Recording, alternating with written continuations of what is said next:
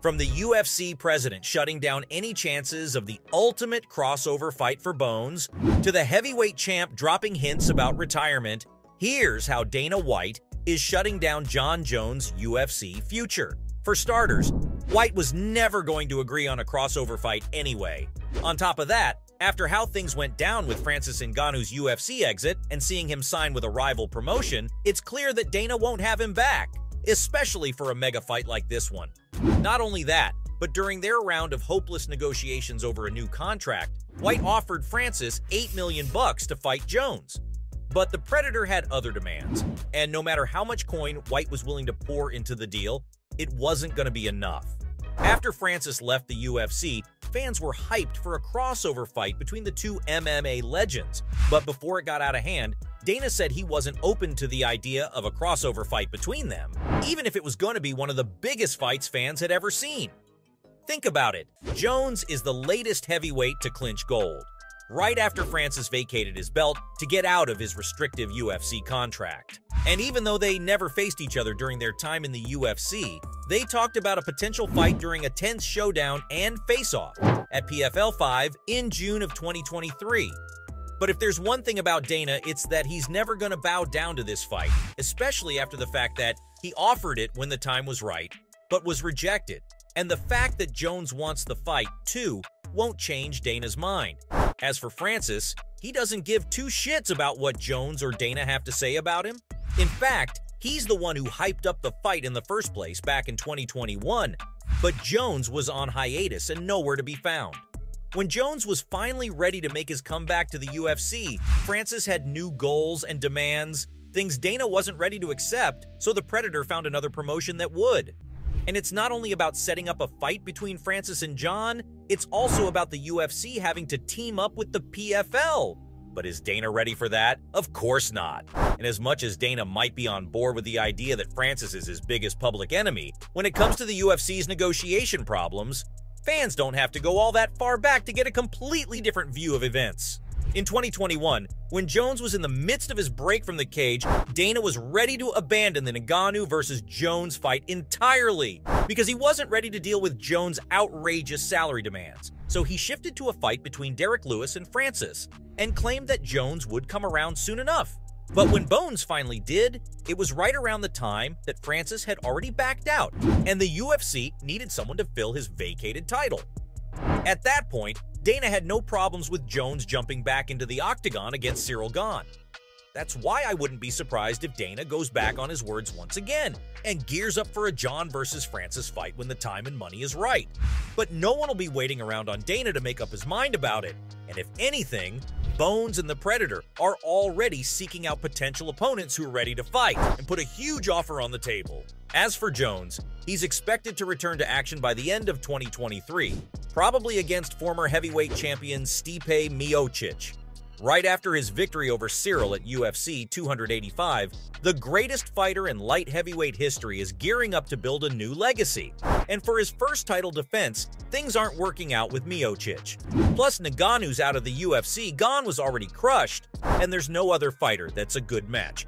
And while the rumors are already going around, the UFC's having a hard time bringing Miocic to the bargaining table, which means Jones might have to switch to a fight with someone else, like Sergey Pavlovich. But Dana's on a completely different page about that. Despite the war of words between the two fighters, and Jones accusing Miocic of dodging him in 2022, Dana shut down Jones's claims about the silencer, so it's obvious that Dana has a lot of respect for Miocic. Dana says the silencer never backed down from anything ever, and is considered one of the greatest heavyweights of all time. Stipe has no reason to back down. And Dana's not wrong. Stipe had an incredible career, and a win against him is a game-changer for Jones. But even if it would be one of the biggest fights in UFC history, Jones might have to move on to other opponents.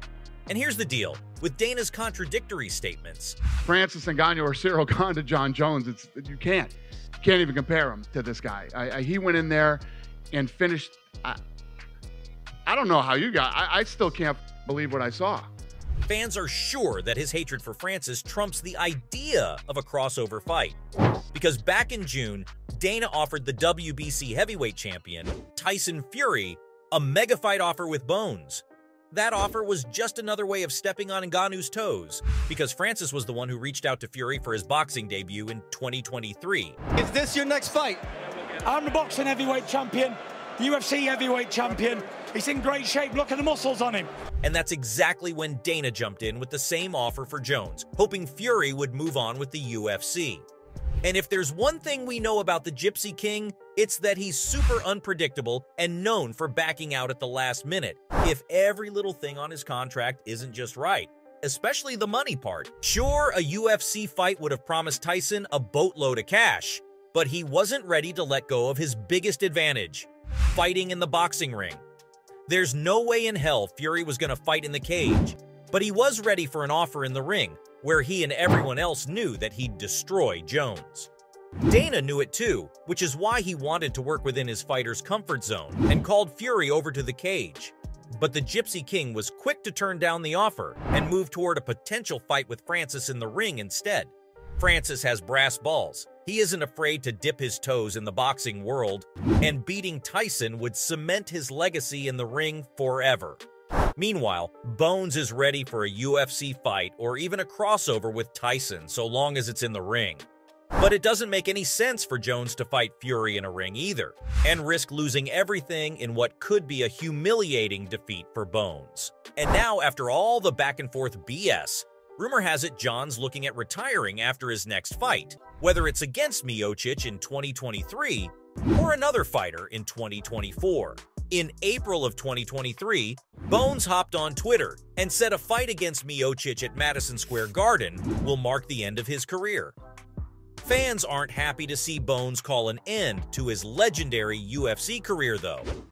And when fans commented that they weren't ready for him to retire, he replied, "I'll keep fighting." He was either hinting that he's retiring from the UFC and not MMA, or he meant he'd keep fighting in some metaphorical sense. We all know that a fight with Miocic hasn't happened yet, and I'd love to give you some hopeful updates from the negotiations to hype it up, but I can't. And honestly, I wouldn't be surprised if Bones moves on to negotiations with other fighters, and once he's a free agent or signs with another promotion, he'll finally have a chance to make the fight with Francis happen. For now, fans are gearing up for John's last fight in the UFC, and they're hoping it's a mega fight against Francis in 2024. At this point, I only have one question for all of you. If Francis and John step into the cage, who's your money on? Man, that's such a tough call. But if I had to pick, my money's on the Predator all day long. So there you have it. From the heavyweight champ dropping hints about retirement, to the UFC president shutting down any chances of the ultimate crossover fight for Bones, that's how Dana White's shutting down Jon Jones's UFC future.